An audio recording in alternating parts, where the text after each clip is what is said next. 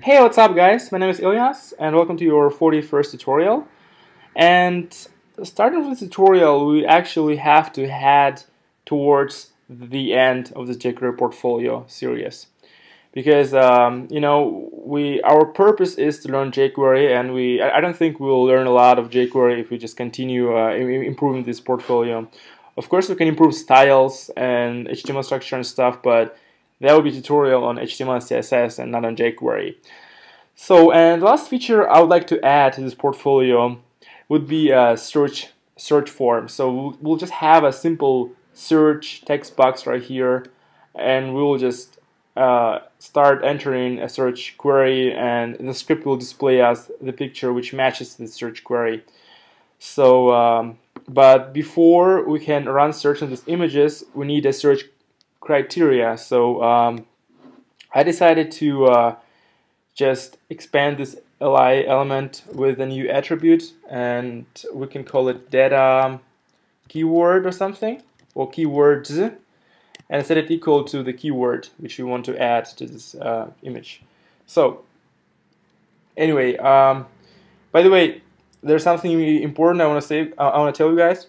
Every time the script works with this list.html, list.html gets messed up. So what I mean is it just loses its format, and it's just, guys, make sure that you format this list.html again after the server messes up with it. So let me just show you guys what's going to happen. So I'm just grabbing the images and I'm doing like this, and like this. Then I'm opening it again, and it looks like so. And this is not something what you want to have, because it's difficult to work with it. So you just make sure you make them look like so. So anyway, we decided to create a new attribute which I called data keywords, and set it equal to some keyword. For example, the image number 1 is this beach. Hold on, let me just reload the page. It's this beach, and we can just go ahead and say beach. And the image number 2, this looks like a castle or something, which we'll just copy this data keywords thing and paste it right here, everywhere. Actually, would be a good idea, I think. So like this, and like this, like this. So this is a castle pretty much, and this is I don't know what it is. Well, a palace, and this is white houses. White houses sounds funny. And this one is I don't know, it looks like a church or something, so I'll just say church. I apologize for those of you guys who knows what it is, but this tutorial is not on Spanish architecture and nature. Well, the next picture is a lake and a car, so I'll just say lake and car. And the two last ones is a fountain and just a water. Fountain. I hope I spelled fontaine right. Is it fontaine like this? Hold on, fontaine.